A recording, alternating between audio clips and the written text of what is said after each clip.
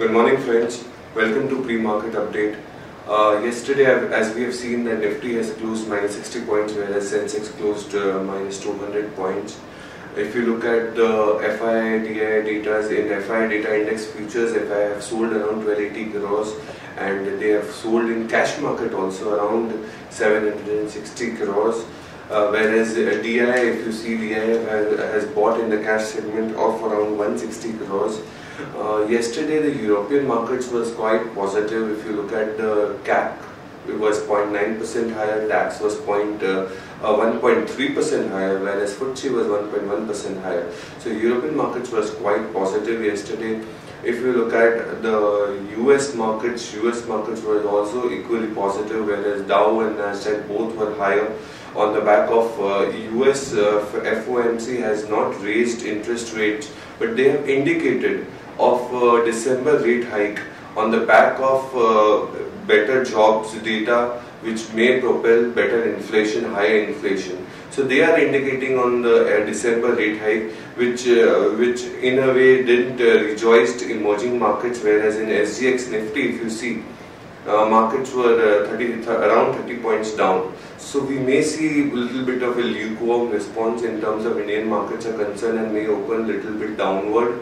But overall, if you see, US Fed has indicated of December rate hike. So if we get a December rate hike, then we may get a knee-jerk reaction in Indian equities for this year. So we may see this markets being in range bound and being in a particular range where Indian markets would be very much volatile, as well as global markets. Good morning, friends. I will give analysis on derivatives. In yesterday's market, taking negative cues from the international markets, our markets also open on a negative note, and with a gap down of around 20-30 odd points. And thereon we have seen a constant selling pressure in Nifty, as Nifty in the last couple of trading sessions have also been facing a constant selling pressure and has been trading below our VWAP level. And in yesterday's trading session, it also went below 8,200 level, 8,200, which was the highest put base. And yesterday's analysis also, we have suggested that if 8,200 put option continues to see an reduction in open interest, we might see a further sell-off, and that what happened in yesterday's trading session, due to which we managed to close 1% lower at 8173.60. The mainly selling part was on the banking sector, where banking sector have seen a significant amount of selling in yesterday's trade. Bank Nifty was down anywhere around 2 to 3%, 2.5% in yesterday's trade, due to which Nifty have also seen a significant amount of selling.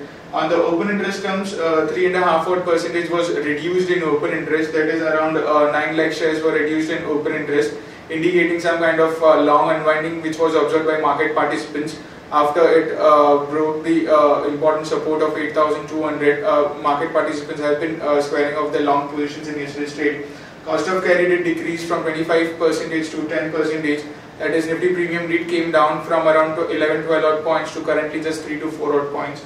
While put call ratio have also decreased by 4 basis point, line with the market going down. We have seen a put call ratio dip by around 4 basis point from 1.10 to 1.106 levels, while volatility index have increased a bit by 2.5% from 16.55 to 17.04 levels.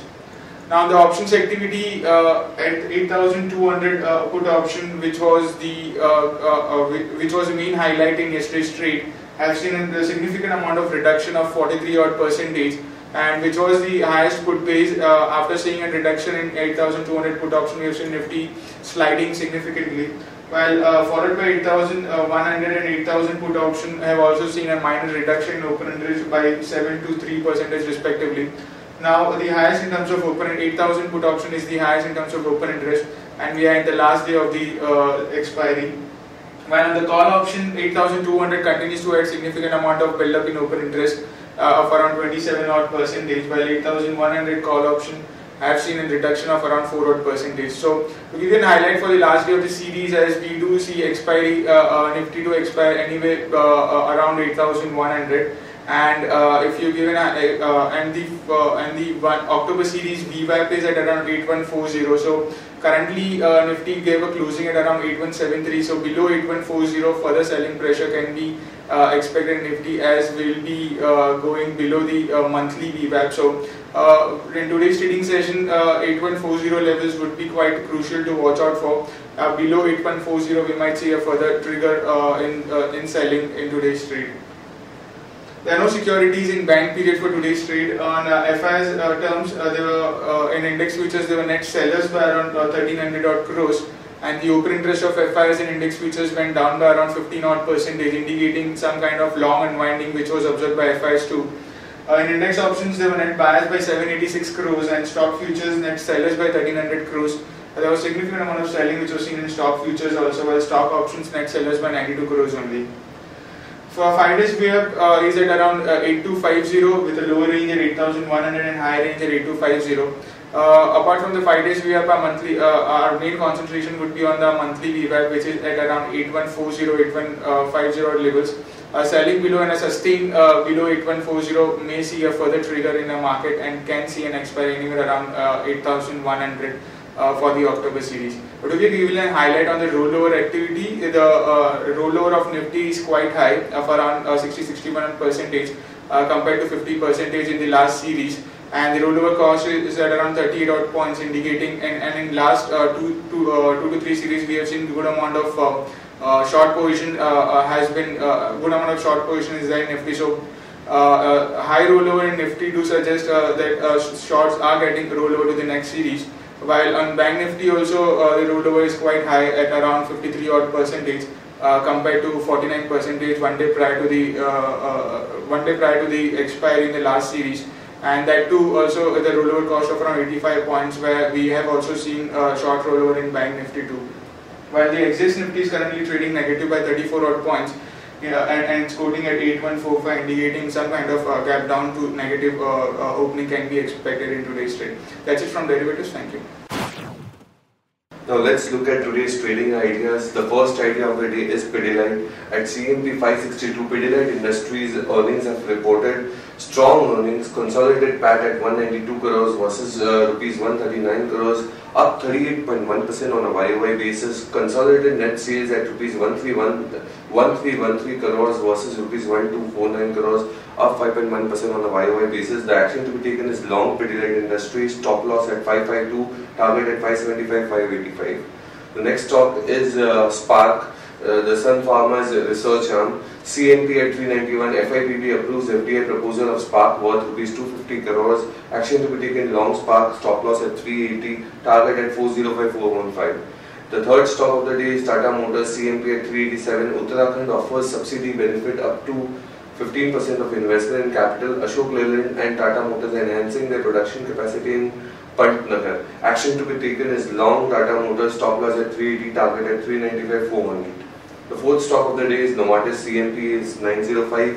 US FDA warns Novartis on manufacturing violation at 2 Indian plants. The warning came after FDA official inspected its Turbal and Kalwa sites in Maharashtra in August 2014. Action to be taken is short Novartis, stop loss at 920, target 890, 870. Now we'll look at the news updates. Wipro has won a 5-year IT contract from Coop Norge, handle AS Coop Norge, a leading retailer in Norway. The government is considering hiking foreign direct investment, that is FDI, in public sector banks, PSBs, from current 20% to 49%. CBI interrogates REI Agro CMD Sandeep Chunjunwala in rupees 3,800 crore bank fraud case. Go Airlines kick starts IPO process, holds meeting with bankers, plans to raise 1,000 crore, offering 25% stake. As we know that Indigo Airlines IPO is closing today.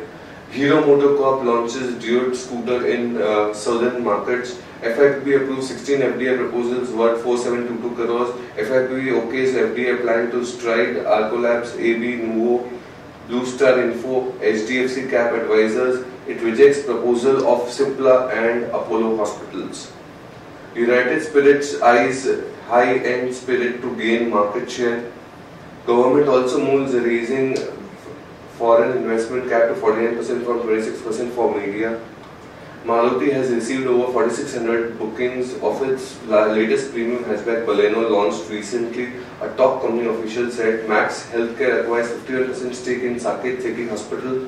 Asian Paints International Mauritius subsidiary has transferred its majority stake in 2 entities to Singapore-based Berger International. DIPP releases draft rules to amend Patent Law 2003. Finance Minister asks Tourism Minister to expedite disinvestment process. Raising serious concerns over unfair business practices in reality sector, 2 members of the Competition Commission have ordered ₹666 crores fine on GP Associate but were overruled by chairman and other members of regulatory body. Amtech Auto mandates Morgan Stanley for sale of German unit Tech4 to cut debts. J. Kumar Infra closes QIP issue, raises up to 410 crores. Sun Pharma is recalling over 10 lakh boxes of its anti-allergic loratadine drug from US market as the lot was found to be super potent and out of specification. The value of the recall is not known still. Now we'll look at the result updates. Torrent Power Q2 consolidated net profit was at 245 crores versus 23.7 crores. It was a multifold jump in terms of profits are concerned. Tata Power Q2 consolidated total income at rupees 3106 crores versus 2701 crores on a YOY basis. MCX Q2 total income was 61.2 crores versus 54.8 crores on a YOY basis. MCX Q2 net profits were 31 crores versus 29.4 crores on a YOY basis, marginal high.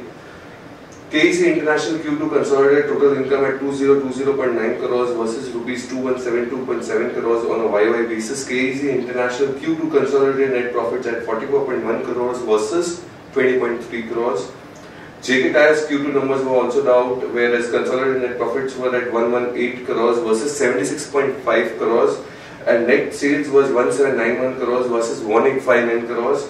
Raymond's also total income was 1492.6 crores versus 1460.7 crores, and net profits were at 9.5 crores versus 68.1 crores. It was a very dismal set of numbers. Transport Corp Q2 earnings was at 23.3 crores versus rupees 21.3 crores, 9.4% on a YOY basis higher. Net sales at 556 crores versus 557 crores on a YOY basis. Jet Airways Q2 numbers were also out, and income was at 5258 crores versus 4772 crores on a YOY basis, whereas net profit was 87.6 crores versus 69.8 crores on a YOY basis. Now today's result which we are expecting and the PAT estimates which we have is Grasim at 444.7 crores, First Source at 59.6 crores, Torrent Pharma at 337.2 crores, Bharat Forge at 208 crores, Crompton Greaves at 47 crores, Imami at 105.5 crores, Bharat Electronic 165 crores, Thomas Cook at 34.7 crores, MRF at 401 crores, Dr. Reddy at 612.8 crores, Yes Bank 566 crores, Glenmark at 577 crores.